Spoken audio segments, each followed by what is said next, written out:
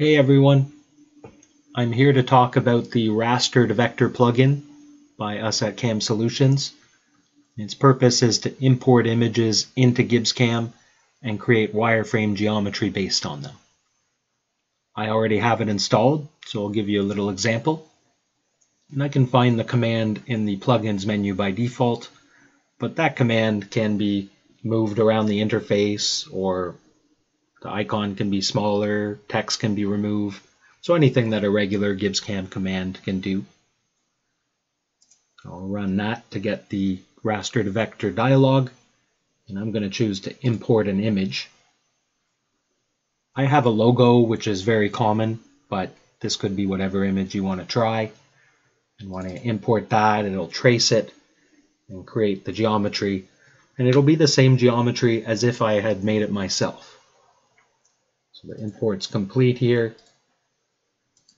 And now I can go ahead and do whatever I want to it. So depending on the image, you may want to clean it up a bit.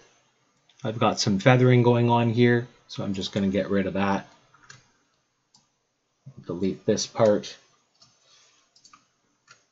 Throw that back in. That's looking a lot cleaner. I know that this imported quite big too. It's about 50 inches across. So I'm going to go ahead and scale that. Get it a little smaller there. Maybe put in my new stock size. And it'll depend on the image, how big it comes in. And you can do the math to get the scaling proper. Turn that on, and I have my stock in there now. Maybe I want to move it a little bit, so I can go ahead and just use translate like usual.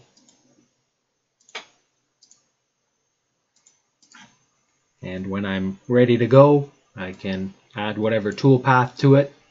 In this case, I'll just do an engraving style contour on center line. Pick it all, and do it.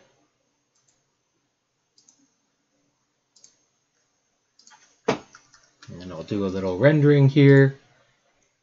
And there it is, tracing out or engraving our CAM Solutions logo. So what you import, again, it could be a picture, it could be a logo, some kind of serial numbers.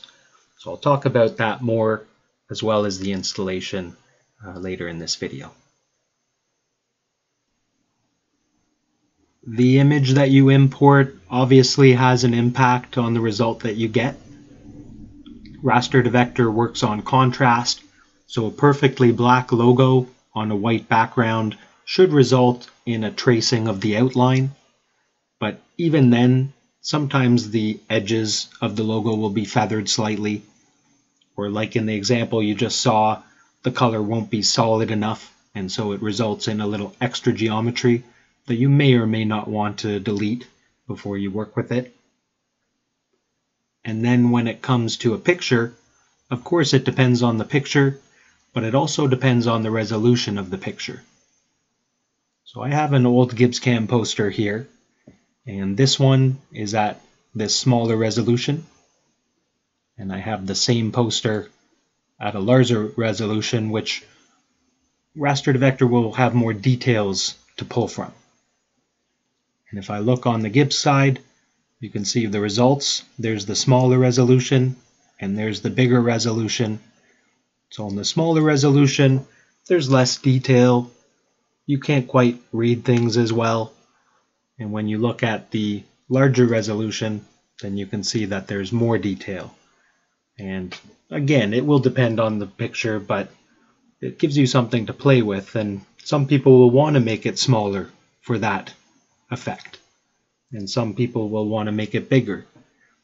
And I'd also like to note that all of these examples, I have the points turned off. So there are points that exist, but sometimes turning them off just gives you a little more clarity on what you're getting. If you're looking to try or buy Raster2Vector, there's a couple things I'll mention. You can go to our website at camsolutions.ca, and in the download section there are two Raster2Vector installers available. The first one's for the older interface, so before GibbsCAM 12 when they changed to this customizable interface. So that will be the only one that works on those older versions, but that older version of Raster2Vector will work on the newer GibbsCAM versions as well. And then the version 2 installer will be just for this new interface, and that's the one that has the customizable command that you can move around and resize. So, a few more bells and whistles, but the way that it works is very much the same.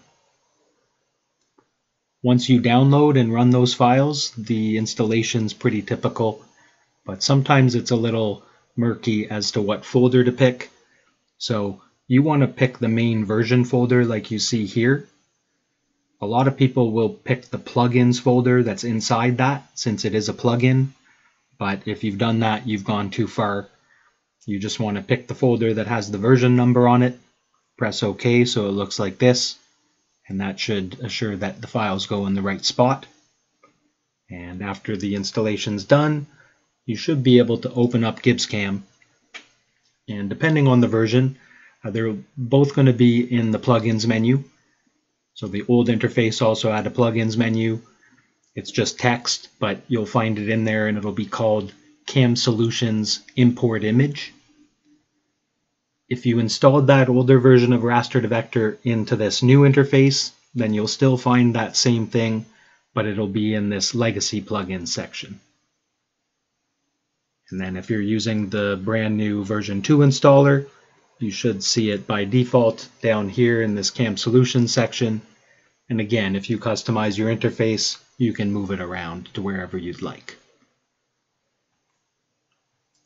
When you launch that for the first time, if you don't have a license already, then you're going to see this, where you can't import yet. So you just need to press the license button, and then you'll get this dialog. And what you need to do is leave this dialog open. As it says here, it will generate a new code every time you open it. So you need to send this code to us somehow, whether you're calling in or emailing it, and then we'll be able to give you an activation code for either a trial or production license. And so if you send that number and then you close it and then open it again, then we'll have to send a new matching number for the new code that it generates. Once you get the activation code, you'll be able to put it in here and activate, and you'll be good to go and use Raster2Vector with the import button. Hopefully all of this helps and you've enjoyed seeing these examples, and I'll see you again next time.